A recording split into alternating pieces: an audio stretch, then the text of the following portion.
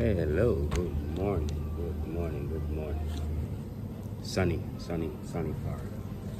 part. Today is Saturday, end of the week. We're gonna try a little something, you know. I hope I'm not boring you. You like my new gigs. Something, all right. We're gonna try to do lower control arm 2006 Honda Civic SI. You know, I'm a Honda fan, so it brought out the gangsterism in me. Okay. Boy, what a week, long week. I hope you are entertained. I hope that you learned something over the week in my last few. As it says, I'm Exodus, and this is Exodus Automotive. Simple way of doing things. Try not to get hurt. One thing is for sure, my work is guaranteed. In the business, they say no comebacks, and I am a no comeback type of guy. You can't leave here if you're gonna come back. Don't make any sense. Hang around. All right. Stay tuned. Okay. Check this out. We're gonna be doing lower control arm, left and right side control arm. Yeah, the complete assembly. This one here is customer brought his own control arms. I'm not responsible for the material. I'm only responsible for installation.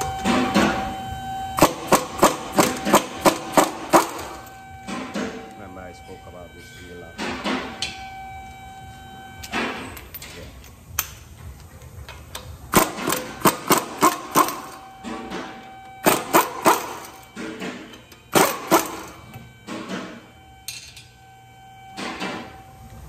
Okay. So what are we doing is this. Lower control arm, ball joint, inner bushings, one complete arm. Okay. We're greasing the lower sway bar links right here. Yeah? And right here. So it uses an Allen key inside. You see it, right? And you have two here. Now, my plan of entry is to break the nut loose. Sometimes you don't. You get one. Let me pull you closer. Put a wrap over that. This car is leaking oil everywhere, as you can see. All right. Is that good? Or come around this way? Let's come around this way and see if we see better. Yep. No? Okay, let's shine the light on it. There we go. Okay. So, wrench on. In. As it says.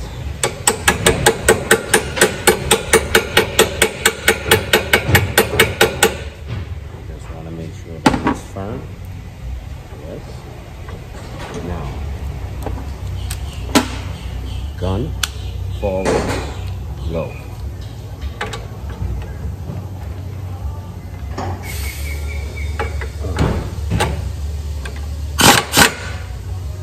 Sorry. Backwards, low. No, I was right. Forward, low.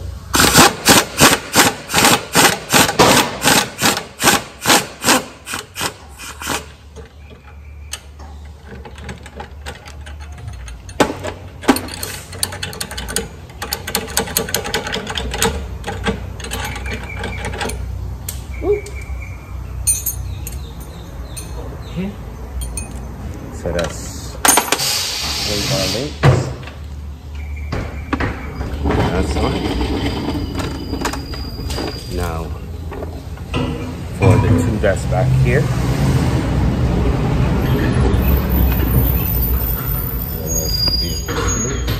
but the two that's right here, you don't want to take it down. You can. Yeah.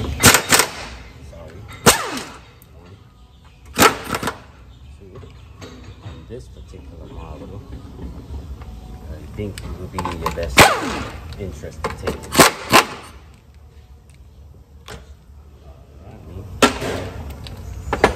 You're going to have to hold it up. Remove the last one by hand. You have to hold it. Yes. So this is one of the reasons why we are replacing this. So what we're going to do is we're going to lower out, I brought the car down. We are going to remove the tie rod end so that this way we can pivot the vehicle. In this particular situation, this job here, you want to get as much clearance as much as possible, leeway. As we go along, I will show you the reason why you want to have these things out of your way in order to remove this lower control arm. It's not that it's difficult, it's just that one side of it, the front bushing, requires an angle or to twist and to turn, and when things are in its way, it makes it hard, okay? Okay, you know that you're working around the ABS sensor, speed sensor type thing. Now, I don't know which way this thing is gonna flex. So,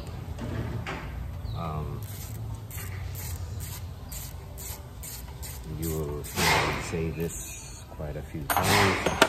Prevention is for always better than cure. My old lady, my father, my mother, for those of us who know that saying, then you know where I am from, with no hesitation, yes? So, this is the sensor. Most or all cars come with them now. I don't like for them to be damaged. Stretch the wire, none at all, because you could stretch the wire inside and don't realize that it's broken until you put the vehicle on the ground, and then you realize the light comes on to know that either the wire is broke or the sensor is not in place, is not getting reading, all of that good stuff. So you just remove it. Now the tie rod end comes with a cotter pin inside of it. We take that out. You don't want to, oh, let me cut off the end and cut off the other end. And then now use the socket and put over it. Oh, it's no problem. But the problem with that is that the threads are so fine, they damage just like that. When it comes time to put the nut back on, what happens is that the nut just keeps on spinning and spinning, and you can't tighten the tie rod end. Make sense? Okay, so get it out. It's a 19 millimeter 3/8. Bring the nut all the way up. Now you take off the nut. Yeah, okay. Put the nut back on, flat. I don't know if you, let's see if you, I'll give you a better view of it. Make sure that it's flat to the top. Reason being, old school, we use our hammer and bow, bow, bow. Sometimes we miss, we hit the top, distort it, nut can't go back on. So, now this tool is priceless. It comes with a little cup that would sit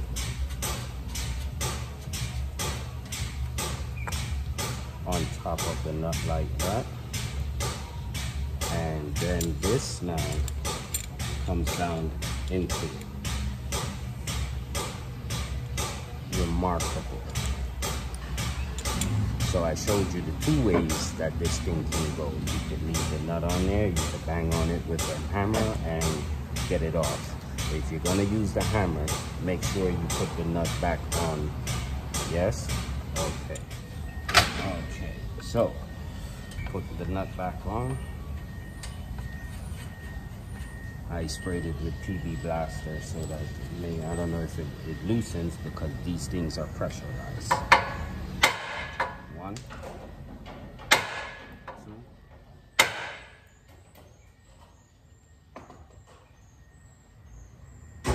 Did you like that? Alright. So, loosen them here. We're not replacing the tie rod end, so just put them to rest. If you have a bungee cord, tie them up where to say that it doesn't obstruct or come back to you in any which way. I love it. It's out of my way. So now you have free play to do what you need to do around the back here. That, and it also relieves the pressure of the axle when we're dealing with the control arm. Okay, so now you have 3 17mm on the bottom here, 19mm, 14mm here, and a 19mm on the bottom here. So it goes like this. So let's try with the 19 first. No, 17. I apologize.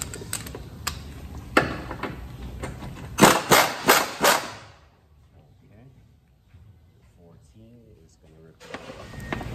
Now you may use a extension if you do not have the size gun to get in there, but let's see if so my little stubby gets in there with no problem. This is a 17. This is your 14 that the gun is on, and you have your 3 17s on the bottom here. Okay, so I loosened the 17 front. I didn't take the bolt out. Remember, I did not take the bolt out.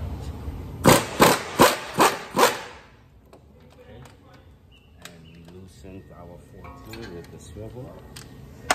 Let's come back to our 17, loosen the bottom. Okay. 1. Yeah. It's a feely type thing.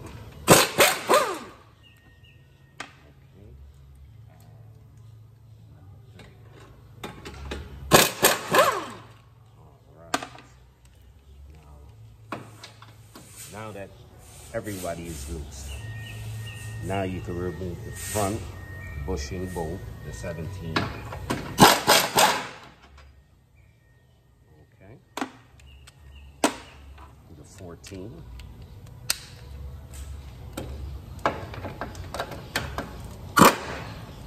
Are you? Whoa there, buddy. Whoa. Let me move this out of the way.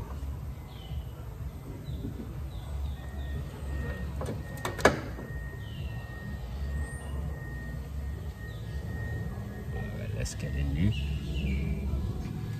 I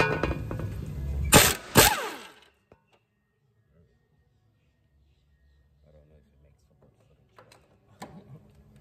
footage. Oh, 14. The control arm now. Let's go up. Hang on it. It is there. Okay. Alright. This is the back side of our control arm. So now, if I pull down on it, the ball joint stays in place. Just lift.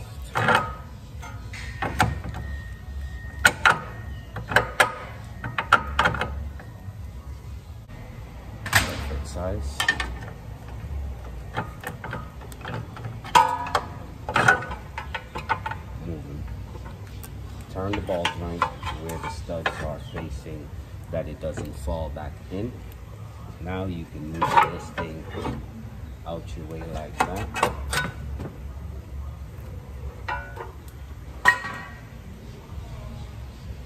Okay, so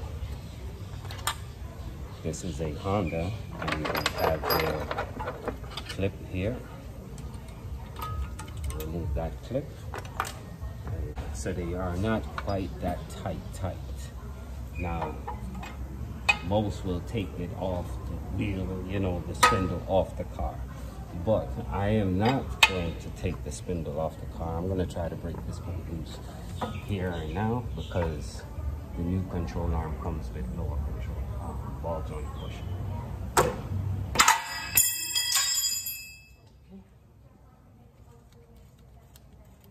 This is live. This is live. This is live.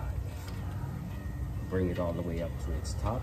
See, now we're even using the new one, but the nut is not going to come off because of the axle. So,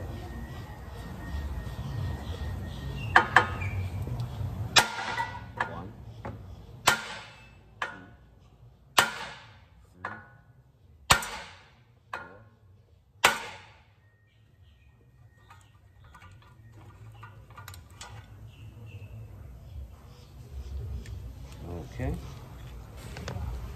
Now you can reverse the same fashion with the new one, if you like, or you could fight, like it's your right. Okay, so we have our new control arm here. You can try to put it up, have it tighten first, and then put the arm in the reverse fashion. I think that would be your best option. Yeah, but you know, you say to yourself, well, Exodus, I don't want to disturb the ball joint and so forth. It's new, they may not warranty it, and so, but they may not warranty it, but the headache that you're gonna face with the axle, trying to tighten the bolt between the axle and get the arm in there. That's why they designed it to separate. Okay, remember that. At least I think so. I'm not an engineer. I know how to make my job easier. The old man would say, work smarter, not harder. Yeah. Woo! Almost caught my finger. 18. You know, this is a remap that they did something. Yeah. Now you wanna, there you go. Be sure you don't get your bolts mixed up. The ones that came off of it is the ones that you put back on there.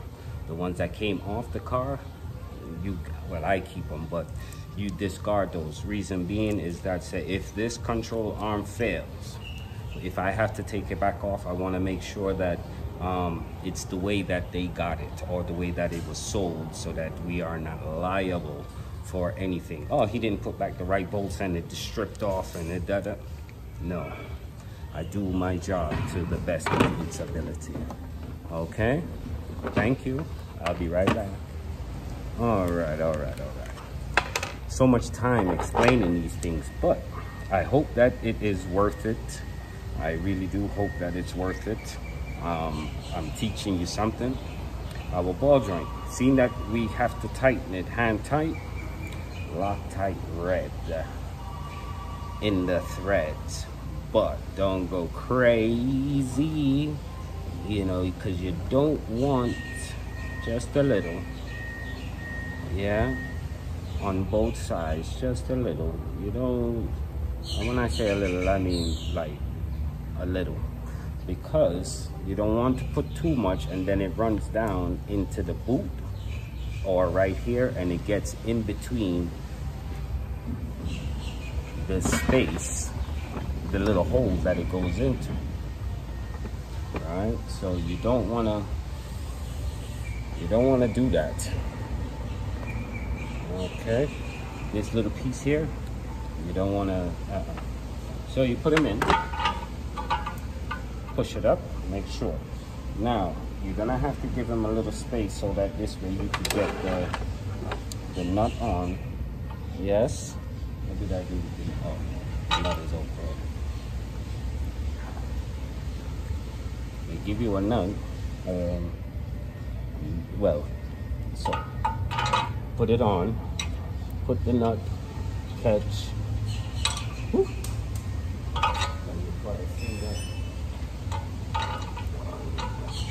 Put it on. Catch the nut. Okay. It's a good thing I'm not an actor. My director would have fired me. Push it up as much as you can and get as much thread as you can. All right. Try to get it as tight as you can. So you push it. Okay. Working down. Try to tighten it as much as possible. Now, let's see if it's still a 19. No, this one is a 21.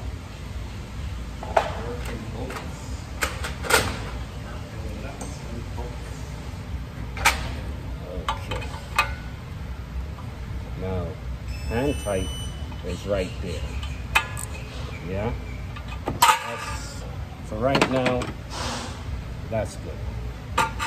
So turn it or push it upwards like that. Okay. Control arm, left side. It has the little L on there. Okay. Now you can. So just move this guy over. Careful. And you know, just push him into position. Now he's not gonna stay, so